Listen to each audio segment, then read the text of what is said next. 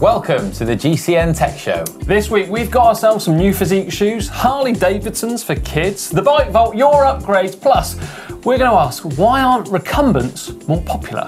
Yeah, and snacks of the week. What? Snacks of the week? Trust me on this one, Sean, it's going to be good. Let's get on with the show. Lock and load.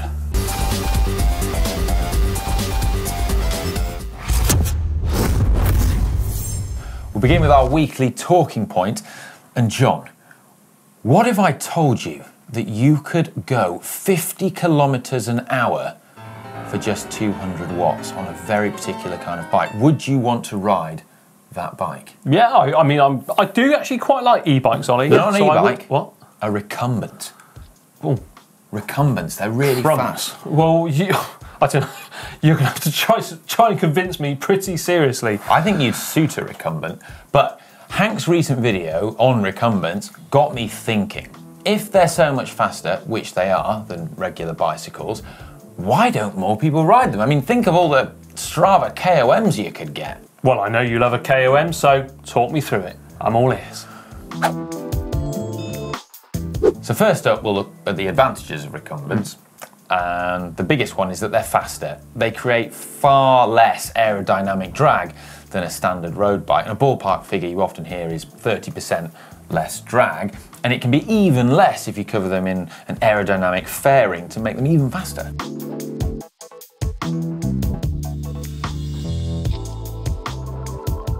They actually look quite fun, don't they, in a way? Because when you see someone absolutely hurtling along in one, I mean, it's just that speed really, and they actually look quite comfy, I guess, because you're laid back, your feet are up, you know, you look like you're in a, well, almost going to sit down and watch the television for an evening. Like in a lazy boy chair, like chilling yeah, out. Recliner, electric recliner. They also make you smile.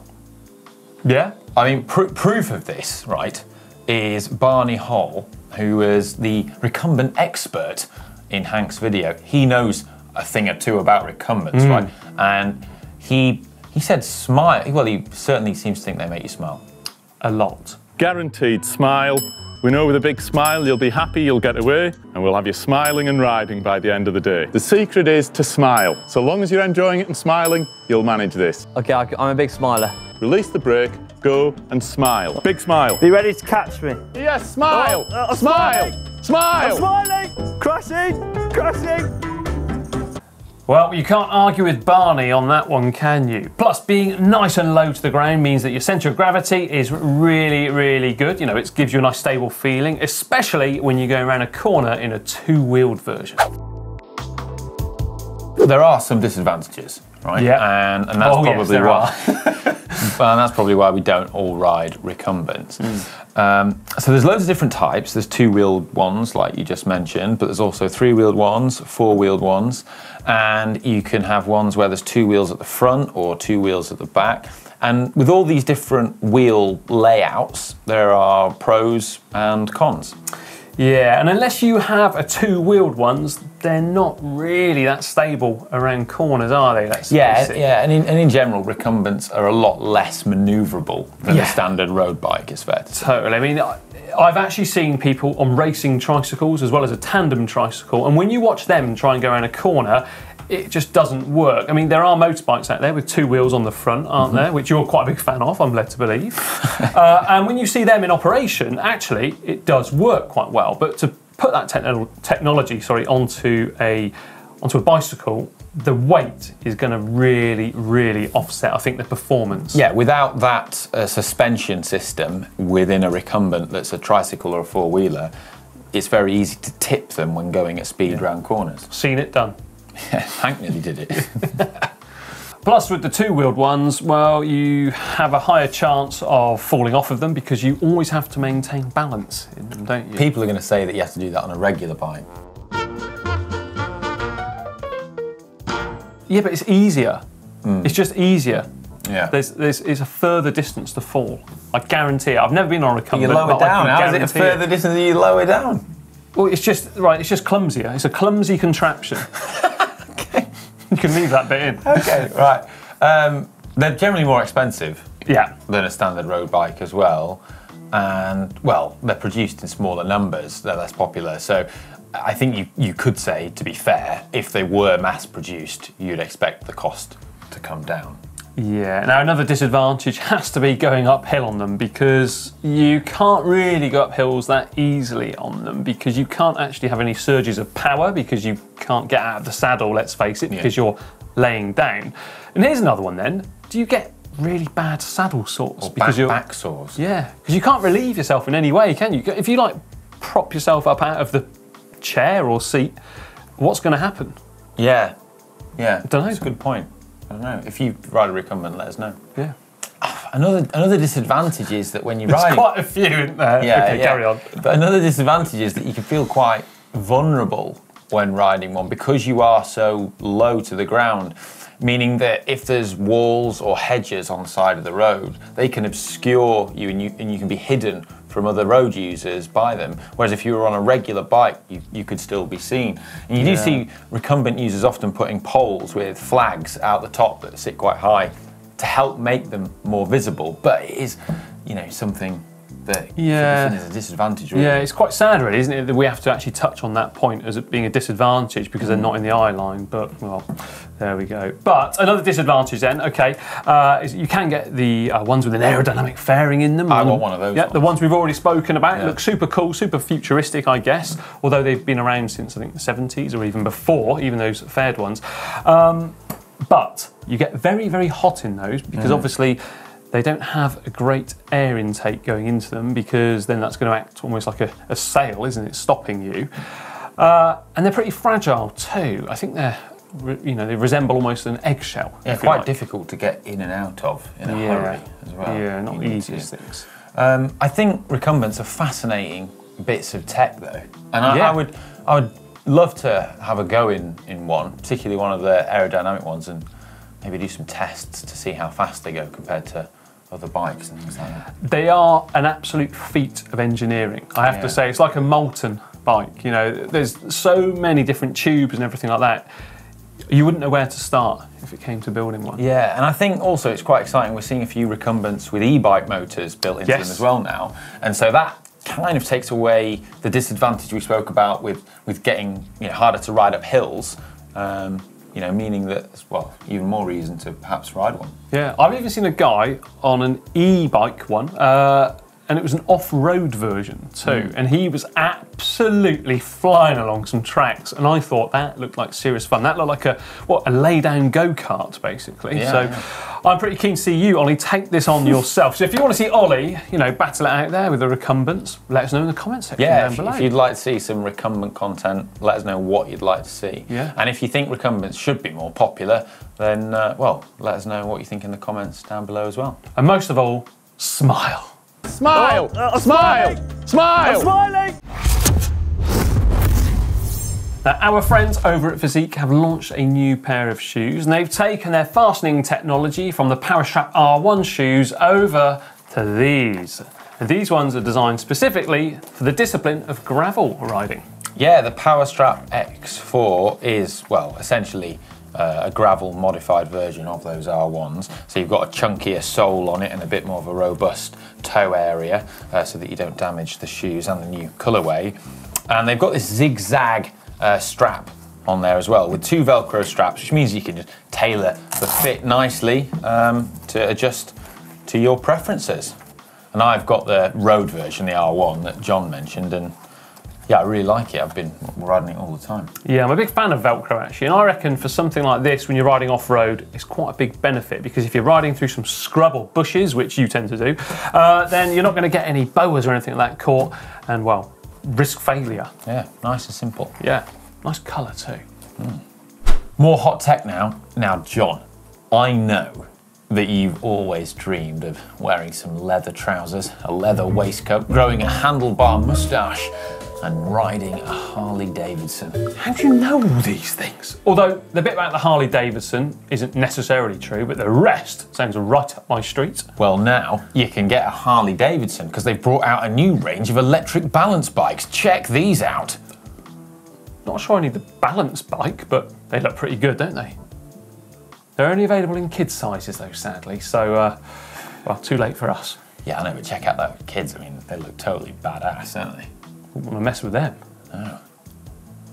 the kids of anarchy. Snacks of the week now. Snacks of the what? Since when has that been a thing? It's a new feature, John. I've just invented it. Fan of the show, Lenneke Privé's from the Netherlands, has kindly sent us in some Stroop waffles, your favourite. Oh, do you know what? I've got very fond memories post-Kermesse in Belgium, having some Stroop waffles or rice tarts. These days, though, I've got to say, actually, a rice tart is probably my my preferred choice. Oh, look, they're individually packaged. Yeah. Thank you very much, Lonneke. Yeah. Oh. That's a great idea. This is genius. Yeah. Hopefully, we'll get sent snacks each week now. Yeah, we've had things sent to us in the past, actually, haven't we? Friend of the show. I don't know if we can call him friend of the show. Michael McDermott has sent some rather interesting things through the post to us before. Yeah. We have had beer as well. That was quite nice. Yeah. However, alongside all of this, we have actually been scouring the internet trying to find more tech. But well, there's not very much of it, is there? Let's face it, because there's a big event coming up next week, isn't there? And we're going. What are we going to? Eurobike, the world's biggest bike show and, well, exhibition. It is absolutely massive, isn't it? Everyone seems to be holding out on their tech until next week. Yeah, I'm looking forward to that. I really am. It's going to be great. So we're going to be there making content, and you're going to pack your leather trousers. Yeah, I am. I can't wait to put them. This year, though, I am going to remember the talcum powder, and while Ollie's looking forward to getting stuck into a sausage or two. Cha-ching! It's time now for Screw Riding Upgrades by Upgrades, where you submit evidence of the upgrades that you've made to your bikes or equipment in order to win the ultimate prize, the GCN Camelback Eddy water bottle. Oh, yes. Yours, of course, will not come complete with water. And your saliva. No. Right, first up then, let's announce the winner from last week, where it's between Victor and Amber. From Maryland. Yeah, very important actually that. Now, winning with 72% of the votes was Amber and that, well, meat-inspired paintwork of hers. Meaty. Yes. Yeah. And we've got a special prize actually, haven't we? Yes, Amber, we've got you some Maryland cookies. Or Maryland cookies, as we call them. Yeah. Loads of people actually were asking in the comment section, you know, things like, I've never heard of them. What are they? Well, there you are. They come in different flavours, don't they? Burton's Food Limited. I'm seeing where they're made. Burton, I reckon. I think they're made in Birmingham. Okay, so nowhere near Maryland. Not Birmingham, Alabama, the real one. Yeah, Sweet Home, Alabama. Okay, right. This week, let's crack on with the first one. We've got Joseph from Hertfordshire in the UK. That's a place I used to cycle my little legs around when I lived in London and worked there as well. Anyway, after watching the Cheap Bike to Superbike series, Joseph decided what he really wanted was a custom paint job. Yeah, Joseph, my paint spraying wasn't really up to scratch, was it? I'm looking forward to where this is going. Anyway, the paint on Joseph's Cannondale was looking particularly grimy after a winter of riding. Covered in chips and scratches, he wanted the feeling of riding a pristine new bike. Using some Spray Dot Bike paint and stickers from eBay, Joseph went to work. We can do that, can't we? Yeah. Do it? There we are. After a lot of sanding and some nice weather for painting, this is the result. Right, so here we are first up. There's the old, that's like the old leaky gas, isn't it? Yeah, I used to have one a bit like that. Not that paint scheme, but yeah. Yeah. There it is, sanded down, primed. I hope he's removed his dork disc off the back. Oh yeah, look at that, on the previous one. Okay, and there it is, painted, a little butterfly on the head tube. Dork disc removed. Oh, good work. That's an old Cannondale logos as well, isn't it? It looks like he's made that logo and then stenciled it and stuck it on. Yeah, I don't know. Fair play for I detail. quite like the detailing as well, the cables, those jaguar cables, braided. Butterfly logo thing he's put on there. Yeah, and also the sort of the pinky Some things. nice, yeah, sort pinky of finishes, personal touches on there. Now, I like what Joseph has done. He's done a decent Joseph's job. sort of like hidden it in amongst the shrubbery of his back garden. Demand a shrubbery. That's a Monty Python reference. Okay, didn't get it. These things are lost on me. There's a certain. I only live in a certain era. Yeah, not Monty Python. No. Search for Holy Grail. No. I live in a very weird bubble. You live in a weirder one. Right. Anyway, I mean, I like what they've done with that bike. I quite like the abstractness of those little squares. Yeah. He's not doing it for Ollie. I can tell. I mean, he's not that like excited. it, but let's see what he's up against. Okay, well, you can. Here's your contender. Yeah. Okay, so he's up against Audrey from Montreal in Quebec, Canada. And Audrey decided to give their bike a full makeover, right? Firstly, by getting some nice Campagnolo Bora 150 wheels, and they've changed the decals on those wheels with a softer pink, right? And they've repainted the bike as well. So check this out, right? I mean, there's other things gone on there. Yeah. We've swapped the chain out for a gold chain, but you've got that sort of Scott. Is that a Scott Speedster? No, it's not. It's a CR1. It's a Scott CR1. Yeah. Oh, they were so light. Do you remember when they came out? Yeah. That was like really, the first mega light carbon bike. Really established Scott as a lightweight bike brand. Yeah. I like that without the paint. With the paint off it, you can see the layup. That's really cool, isn't it? It looks like Audrey is something of a cabinet maker or something. Just look at that background. I know. There's Look at that old Coca-Cola thing just there above the top tube. Yes. Send that in my way. Quite like that.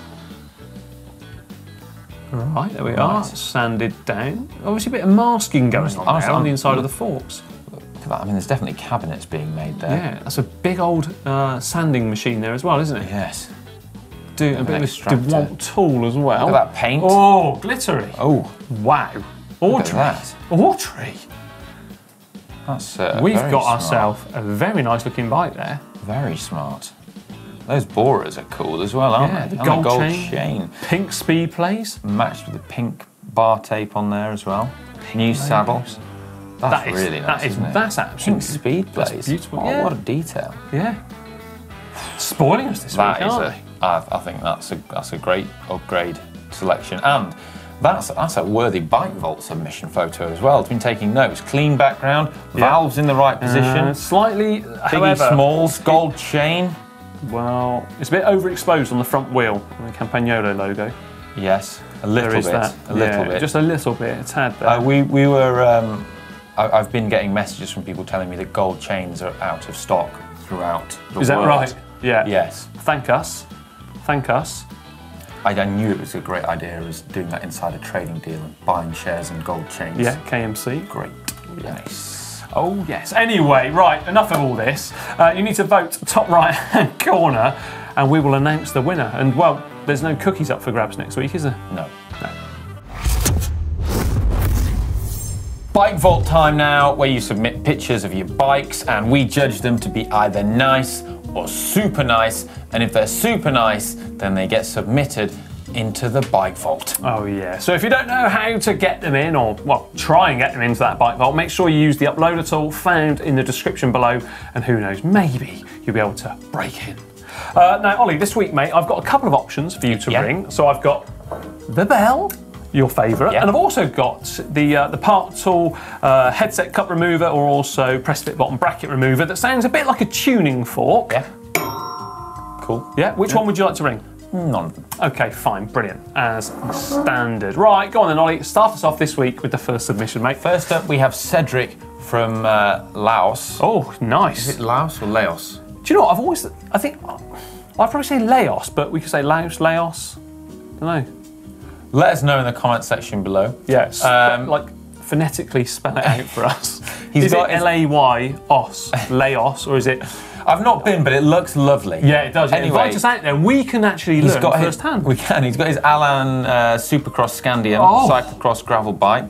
I tell you what, John, since we did that video on how to get into the Bike Vault, the standard has improved, hasn't it? It's risen, yeah. I mean, really people are listening. Yeah. I mean, look at that. That looks so good. In this case, there's a bit of dirt on the bike, but this is one example when dirt's allowed because it's befitting of a gravel adventure bike and it's in its natural habitat. So it's so good. Is that like a river running through it or a stream? Underneath? Yes, I think that is. Yeah, and also the colour scheme of that bike reminds me of the old Allens. You know, they were anodised and they had aluminium lugs that weren't, they weren't painted. Yeah, I really, that makes me want to go for a ride and just enjoy myself. Yes, it makes me want to watch Apocalypse Now. Okay. But it looks great. I think I really like that bike. I think that's mint.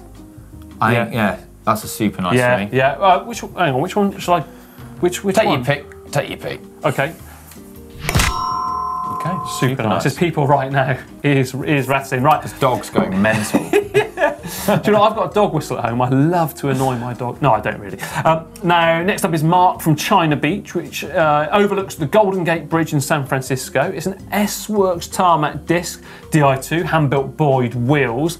Lovely looking bike, isn't it? But, well, I mean, textbook this, isn't it? He's not watched the video. No, Mark. He's not cleaned his chain. No. He's not Biggie Smalls. He's not aligned his wheel valves. No, he's got a light on the back. You could have just taken his light off, the light off the front. It's not even dark. He doesn't need lights on. Safety first, I think. Come on, mate. No, it's close. It is close, but, well, no cigar. Yeah, nice. Yeah, nice bike. All right, next up. Next up, we've got John from Winter Haven in Florida, the Sunshine State. And he's got his 2017 Cannondale CAD 12, which is precariously left on a railway track. Yeah, no, we don't advise that, do we? No, we don't. No. That's irresponsible. Yeah. I mean, that could potentially derail the train. Naughty.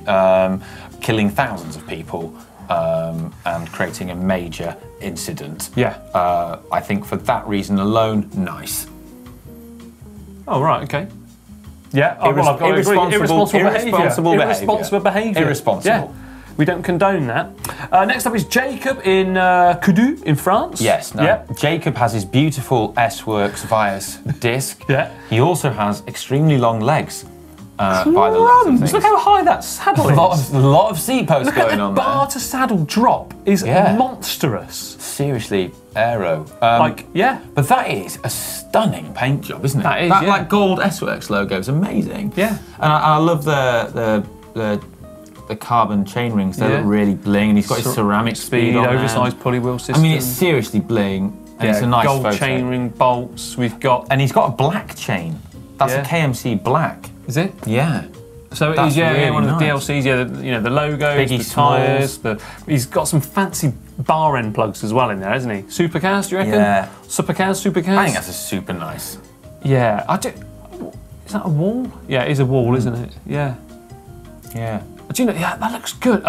I'm just worried that position, you're going to do yourself some damage. Well, mate, he's probably had a bike there. That's probably what he's probably saying. Right. So, all right, I'll give it a ring with this one. Yeah. Super nice. Right, last one. Last up, we have Guy, he's from Vancouver International Airport. Maybe his name is Guy. Or G. Well, yeah, because if he's French-Canadian, Vancouver's in BC, but Guy. Who knows?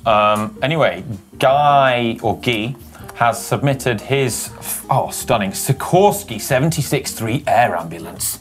Blimey. Wowzers. Max speed of this baby. Yep. 287 kilometers per hour. That's 155 knots in helicopter nautical speak. Correct.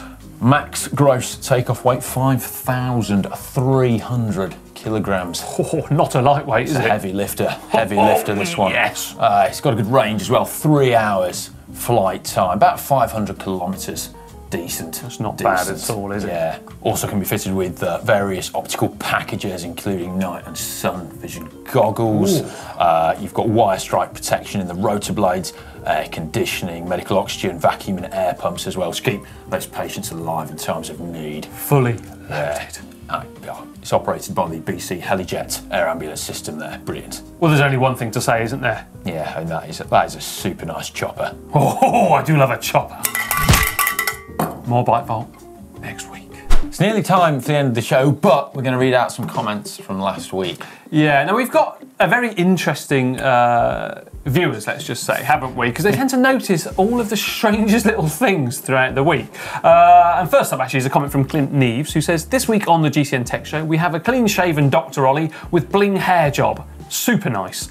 Now, you were clean-shaven last week, I have to say, but your hair, it was just windswept, wasn't it? I know, I've never had a bling hair job before. Well, no, according to Clint, you have now. Well, thanks, Clint. Clint obviously knows a thing or two about hairdressing. Certainly does. James Carl Photography, he's obviously a photography expert. Yes, saying Ollie is starting to sound like Mike Myers' character Dieter from Saturday Night Live on the skit Sprockets. I'm not familiar with that particular Mike Myers character. Not a clue, but I'm going to have to look it up. Yeah, I'm Sprockets, going to look that up. cycling, don't know, probably something. Ed Jack, did Ollie shave his eyebrows to complete the aero look? I did, and I stuck them back on for this week.